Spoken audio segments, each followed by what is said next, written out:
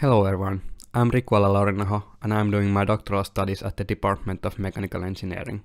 In this video, I will present the current research related to digital twins in our department. First, I will talk about digital twin broker concept, which is one way to implement a digital twin. After that, I will present the GraphQL interface for Ilmatar crane. Before moving into digital twin broker, let's start with a question.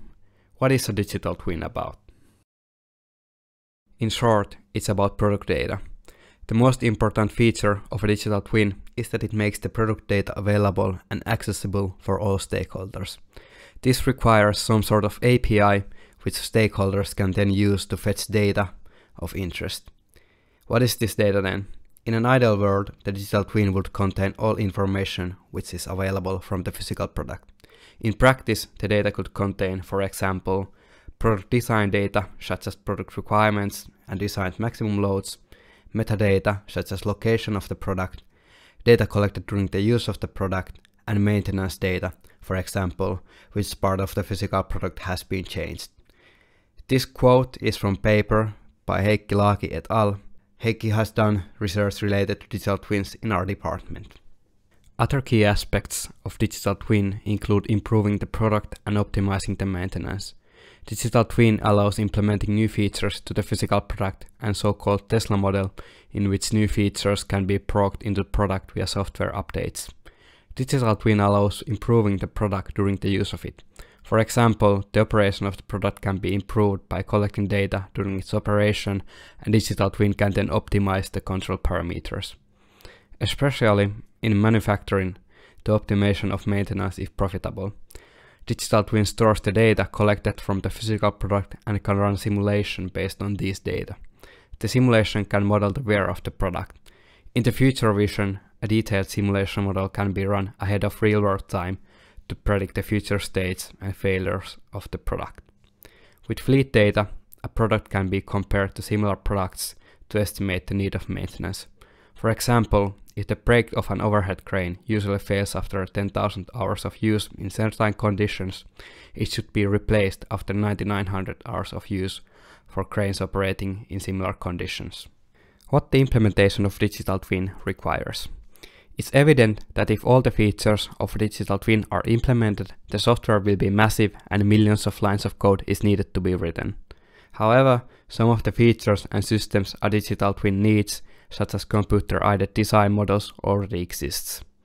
Therefore, to implement a digital twin, it doesn't make sense to implement all the features from scratch.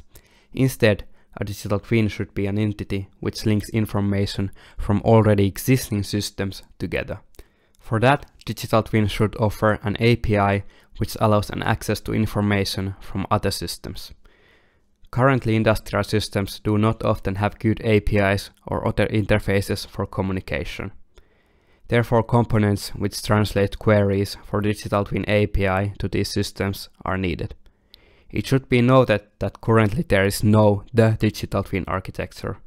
There is not even consensus on the definition of the digital twin. This is because the requirements and needs for digital twins are highly dependent on the physical product. At simplest, a digital twin can be a single electric document about one screw.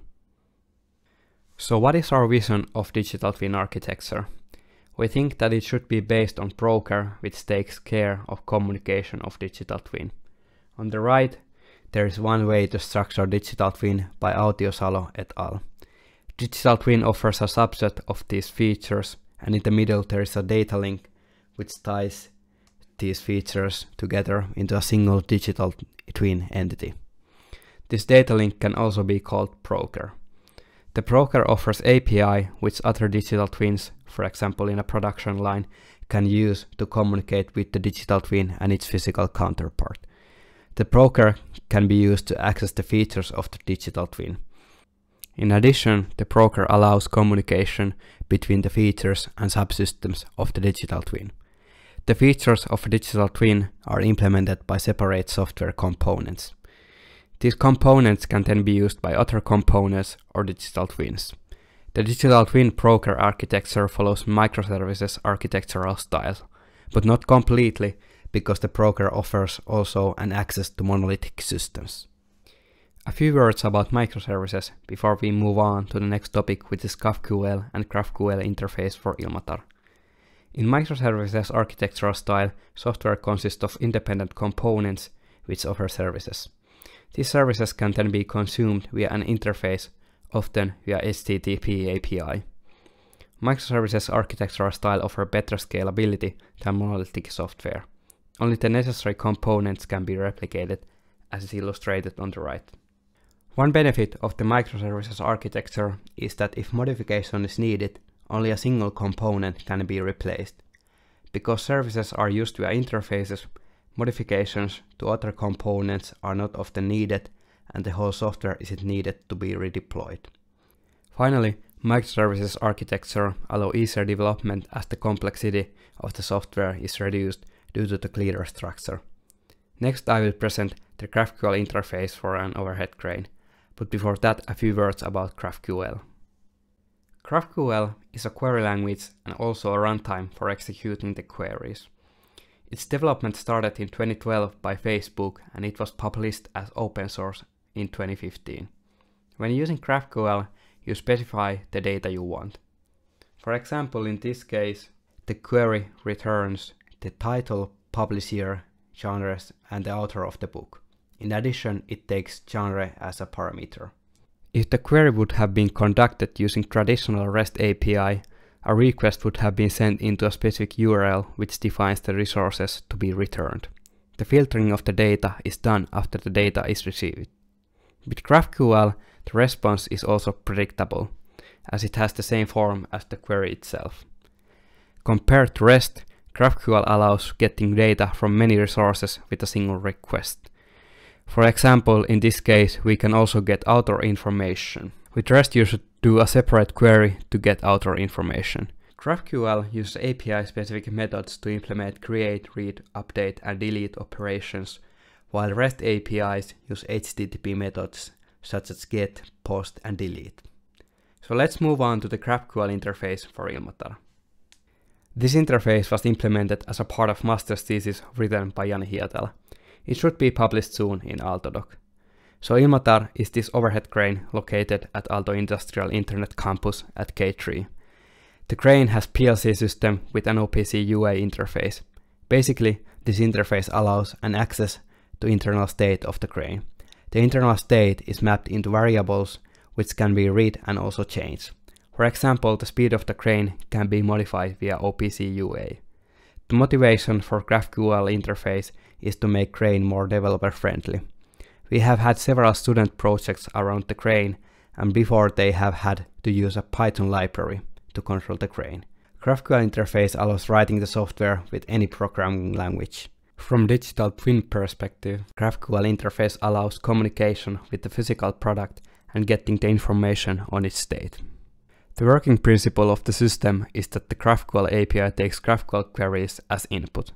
After a query, it creates communication channel to the OPC UA server and translates GraphQL query OPC UA compatible. With subsequent queries, the communication channel is not needed to be initialized again. The table at bottom right shows that about 10 milliseconds latency is added compared to direct requests from OPC UA. However, in reality, the latency is around 100 milliseconds, which is still sufficient for most of the cases, such as driving the crane. What are the applications of this interface? As a part of Jani's master's thesis, a web application for monitoring and controlling the crane was developed. The crane can now be controlled with a cell phone using these buttons of the web application. The application has also an extra feature which allows viewing the IP camera attached to the crane, which shows the hook. As GraphQL allows subscriptions, the interface can be used to monitor and collect data from the crane. Other machines or devices can also use GraphQL interface to communicate with the crane. Finally, GraphQL interface offers an interface which allows communication with the physical product for the digital twin broker.